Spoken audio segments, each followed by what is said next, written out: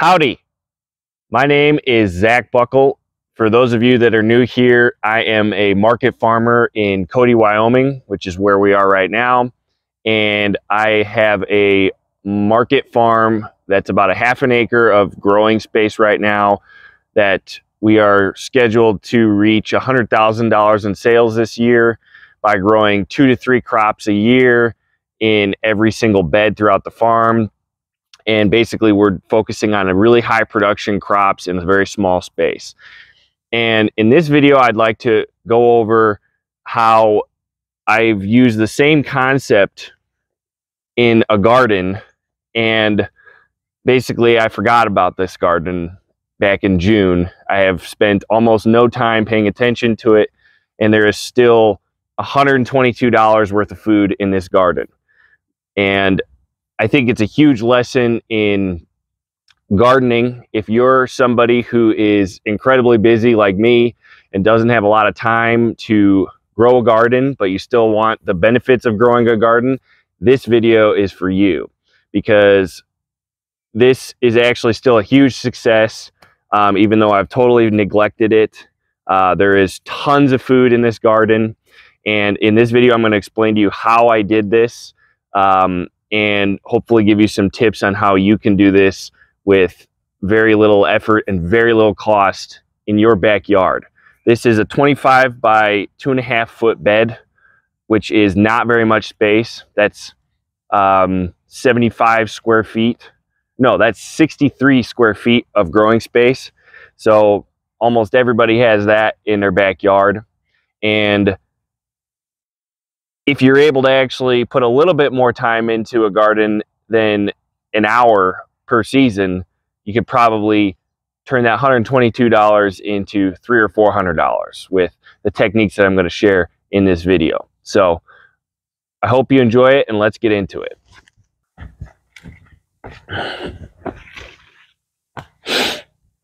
Okay, so what we've got here is 2 plants of broccoli, 2 plants of cauliflower, 4 plants of Tuscan kale. All of this bed was planted on the same day back in June. First week in June sometime, I spent about a half an hour planting this whole bed with plants that I grew myself and some seeds. Most of the seeds didn't work out, but that's mostly just because, again, I didn't pay attention to this at all after that day. And the plants are doing great. So what we have here are 2 plants of broccoli, and I have been harvesting broccoli on the farm for the past couple weeks, and I could tell these are twice as big as the heads I was growing on the farm, and they were about a pound each on the farm. So I'm going to guess these are 2 pounds each, maybe more, but let's just be conservative. This is at least 4 pounds of broccoli. These are huge, but broccoli is really light compared to cauliflower. So say this is 4 pounds of broccoli, and at the market, I'm selling broccoli at about $4 a pound. Some farms do $5, but really high quality organic broccoli is worth about that. So I'm going to say this is $16 worth of food. So here we've got cauliflower. Cauliflower is looking a lot smaller. This one's not doing that well. So I'm guessing cauliflower weighs a lot more than broccoli. Again, I've been growing this on the farm also, and I'm guessing this is going to yield about 2 pounds of cauliflower because it's so dense. And there's another plant behind here that will mature, and between the 2 of these, I'm guessing at least you're going to get 2 pounds of cauliflower. About the same price as broccoli. Let's say this is $8 worth of food. $4 a pound, $8 of food. These 4 kale plants, we've already harvested at least 8 bunches of kale.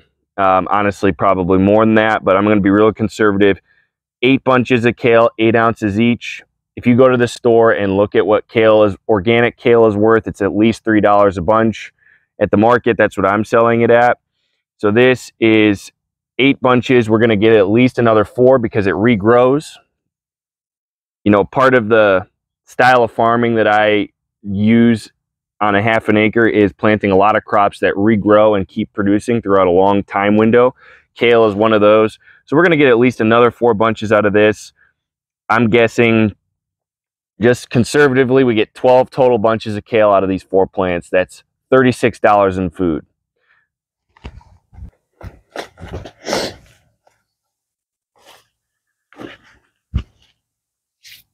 Okay, so now we've got a section of beets, green onions, and really badly germinated carrots. And the carrots are that bad because I wasn't paying attention to it. And when you first plant carrots, you really got to stay on it and pay attention to it every day. I planted these right before I went out of town. This is what I got. So this is pretty much the biggest loss in the whole bed because there's this huge bare spot of nothing. But even still, we got all of this. That's a ton of food. And I'll show you how much food we got here. So this is a 5-foot section of beets that I planted on that day. And look how big they are now. They were planted as transplants. And so were the green onions. So that's why we have so big beets. And we could have harvested these probably 3 weeks ago and replanted to something else. But for this video, I'm just going to talk about one crop per bed. And I'm guessing there is at least 10 pounds of beets in this 5-foot section, probably a lot more. I want to be real conservative here just to show you how much potential there is in this, because I think there's actually probably closer to 15 or 20. These are huge. This is almost a pound of beets right here, just because I've harvested thousands of pounds of beets in my farming career, and I know that this is really, really big. But just conservatively, let's say there's 10 pounds of beets here. I sell beets for $3 to $4 per bunch at the market, and it's about a pound of beets per bunch. You know, that's on the high end. If you buy bulk organic beets at Costco or something, I'm guessing it's going to be $1 to $2 a pound. So I'm splitting the difference for this video and saying these 10 pounds of beets are worth $2 a pound. That's $20 in food right here. That's not including the greens. If you really like Swiss chard, beet greens are basically Swiss chard. And that's a whole nother crop. If you're really into spinach kind of flavor, this is a great alternative to summer spinach. So I'm not even counting that as food, as a part of your grocery budget. But if you're really gung-ho, this is actually really good. I'm not a huge fan of the greens, but a lot of people eat them. But let's just say that's $20 in food, okay? Now, we've got green onions over here. These were all transplants that I planted on that day with about 8 to 10 seeds per plug. And there's, I think, I don't know, 2 or 3 feet of bed space. We've already harvested 4 or 5 bunches out of here. I'm guessing there's another 6 or so. So let's just say there's 10 bunches of green onions. And when I say a bunch, we're talking bigger than the grocery store bunch, okay, of phenomenally high quality gourmet green onions. And I sell these at the market for $3 each, but at the store they're probably $2. So let's just say they're $2 a piece. That's another $20 in food right there, minimum.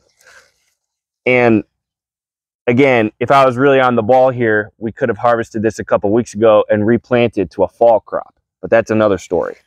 Okay, so there's $20 there. These carrots are the biggest failure in the bed, but even still, with this poorly germinated bed, I planted 4 rows direct seeded with my hands on that day, and we basically got 1 row, but that's just part of farming, you know. You have a plan, but sometimes it doesn't work out. Just like Mike Tyson says on my shirt. And sometimes you get punched in the mouth. That's what this is. And that's a big part of farming and gardening. Things don't go according to plan. Nature is more in charge than you are. And I just, you know, dropped the ball on this, full disclosure. But I'm guessing there's at least 1 pound of carrots there. I'm not going to harvest them for a couple more weeks, let them get a little bit bigger. You know, one of the easy ways to increase your yields on carrots is just wait a little bit longer, let them get bigger, and you'll increase the yield. We probably could make this 2 pounds, but it's such a small amount of carrots, I don't really care. And I literally have truckloads of them coming off the farm right now, so I'm not too worried about it. But let's just say this is 1 pound of carrots, maybe 1.5. We'll just say that's $3 in food, okay? I sell carrots $3 a pound basically at the farmer's market right now. Sometimes a year they're worth a lot more, like in the shoulder seasons, but I'm guessing this is 1.5 pounds of carrots. I'm just going to ballpark it. That's $3 in carrots. Okay, so now we're on to my personal favorite crop, which is celery. And we've got 4 plants here. Again, they were all planted that first week in June, and they're going to yield about 2 pounds of celery each before the frost. And I kind of planned for these to be in the ground the whole growing season and not get a second crop, because I know how long celery takes to grow. And we started off with 6 plants, but 2 of them died just because I wasn't paying attention. That's part of farming. And we had a couple of cabbage plants over here and some lettuce that all died. So there's a lot of failures right in this spot. But one of the cabbage plants lived. We harvested it, and it's worth about $3 a head. It's a 2-pound head, big softball size. We already harvested that, but it was beautiful. I'm sure it was over 2 pounds. And, you know, cabbage, I've seen organic cabbage anywhere from $1 to $2 a pound. So let's just say that 2-pound cabbage was worth around $3 conservatively. And I am talking about organic prices at least in this video. I'm not talking about, you know, your real cheap conventional produce at the grocery store. So I'm trying to go in between like farmer's market and organic pricing at the store. And farmer's market's a little bit higher than organic, you know. But these 4 heads of celery are going to yield about 2 pounds each. And again, I've seen celery anywhere from $1 to $4 a pound organically at the store, you know, $1 a pound at Costco or a little more. So I'm just going to say conservatively $2 a pound for celery. 2 pounds per plant times 4 equals $16 in food right here. And these will be ready. I know just based on what's growing in my field, I'm pretty confident these will be ready by about, some of these are going to be ready in about 2 weeks. Some of them in about 2 weeks later, just because they didn't all grow evenly.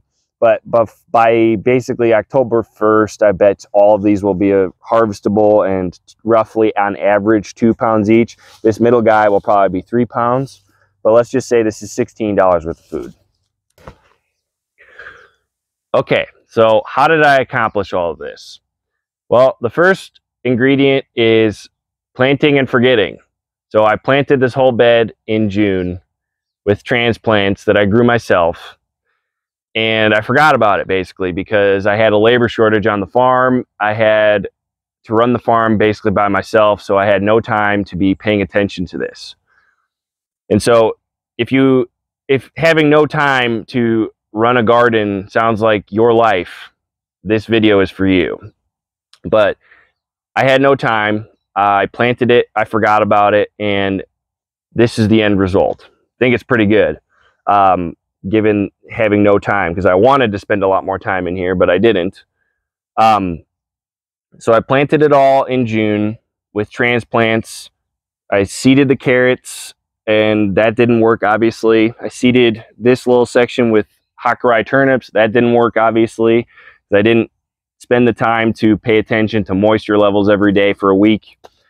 And then all of these transplants I had started by hand based on a planting schedule that I use. So the broccoli and kale were all seeded sometime in April. The green onions were seeded sometime around then. The beets were seeded probably first week in May. The celery was seeded back first week in March.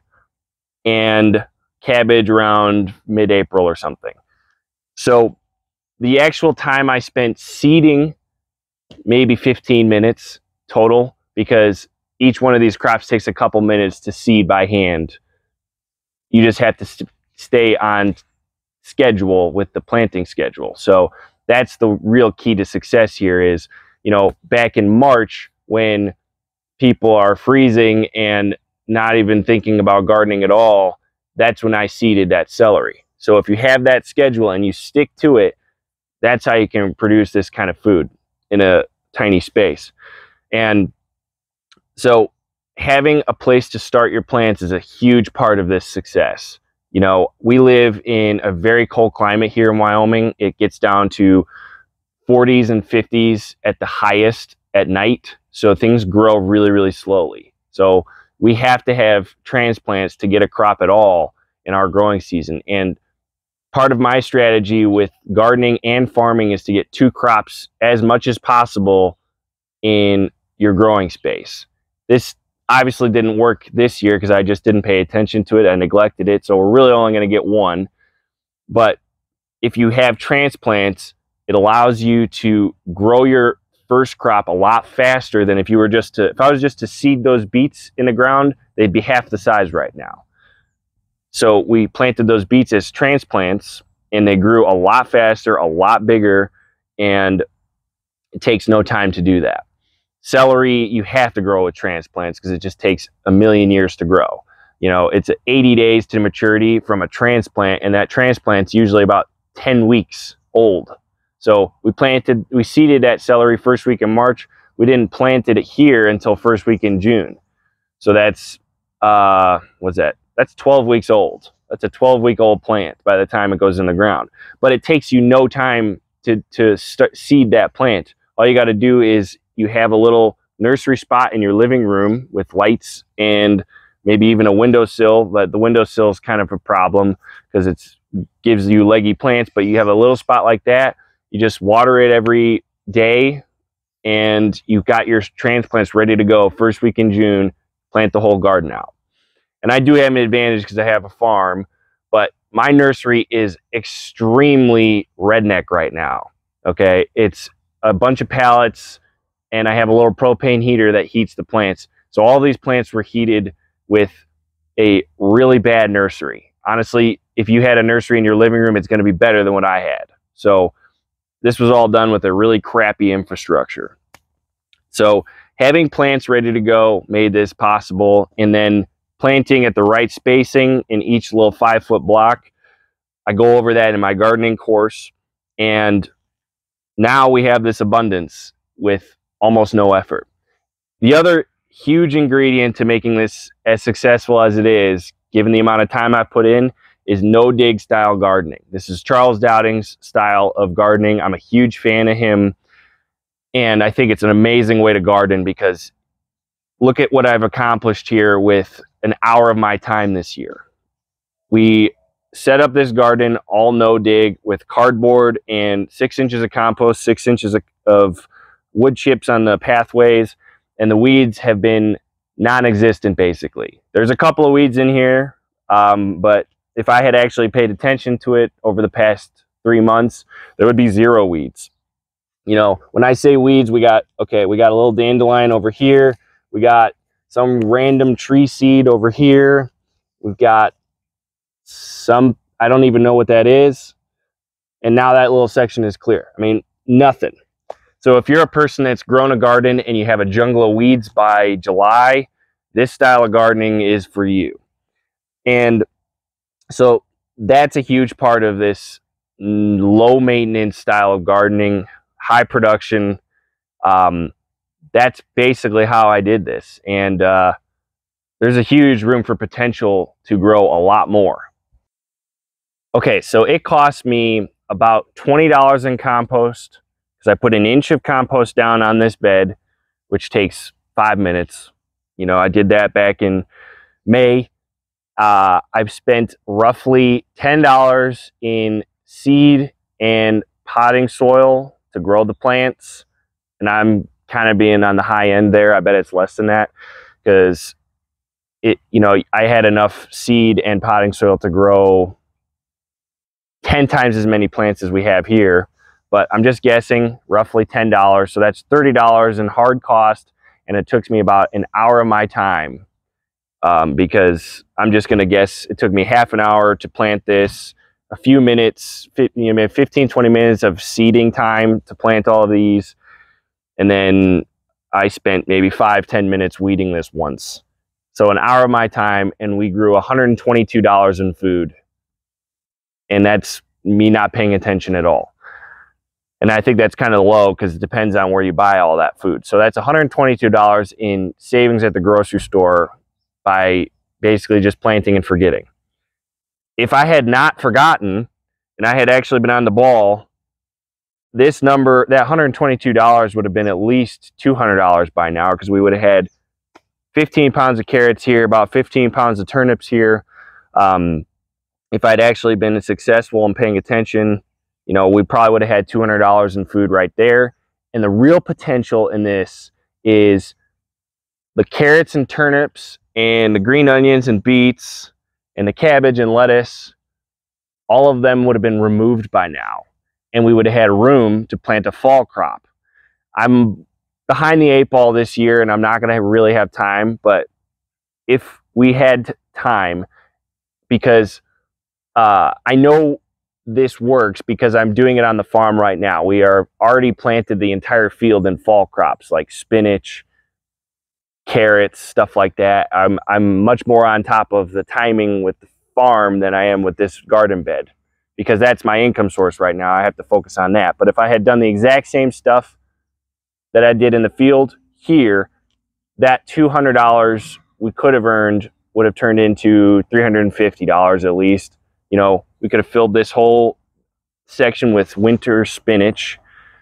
That spinach would have been mature by around first week in October. You could have harvested it, and actually probably would have been ready around mid-September, and then harvest it once it regrows, and you could harvest that spinach into December, no problem. It's super cold hardy. Carrots, if we had been on the ball, I could have replanted the salad turnips. They would have been ready probably around mid-July, and we probably could have got a small crop of fall carrots. They take a long time, but fall carrots, that would have been another 10 to 15 pounds in carrots. And there's also the potential of growing stuff like fall radishes, fall arugula. Those are all very fast. I probably actually have time to plant radishes right now. You know, we have a very short growing season. A lot of you watching probably have a much longer one. We live in Wyoming. It's a 120-day growing season here, if you're lucky. This year, my neighbor already had a frost, and it's only September 1st right now. So we are coming to the end of our growing season. So if we could do it here, you can most likely do it in your climate. Although that depends on if you're in the south or something like that, because humidity changes things a lot. But our growing season is extremely short. So if you're on the ball with that timing, you can make a lot of things happen. That's kind of what I'm getting at here is, if you try and actually get 2 crops a year, you double your yield basically in the same amount of growing space. That really makes it worth your time to spend, you know, even an hour a month on this garden would have probably doubled my results here. So the potential in this is huge. So if you're like me and you started a garden this year and you didn't get the result that you wanted, you started it and you didn't get the result you wanted, you either did what I did and forgot about it and let stuff get out of control, you grew a big jungle of weeds by July, or you just flat out don't have time to manage a garden.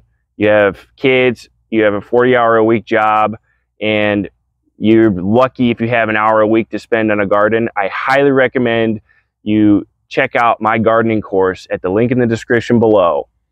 It's 7 hours of content where I explain exactly how we set up this very garden with the no-dig style. I teach you how to water correctly, how to plant correctly, how to use plant spacing to your advantage, how to plan your garden, which is probably the most important part, to get yourself a reliable source of food in your backyard. This course should teach you how to create your own backyard grocery store. And it's all based on the style of farming that I use to grow $100,000 on a half an acre, and probably going to be more than that in the coming years. But it's all those same techniques, just catered for your garden. So if that sounds interesting to you, please check out the link in the description. I hope you enjoyed this video. If you did, please like and subscribe and share with anybody else that might find this interesting. And I will see you in the next one.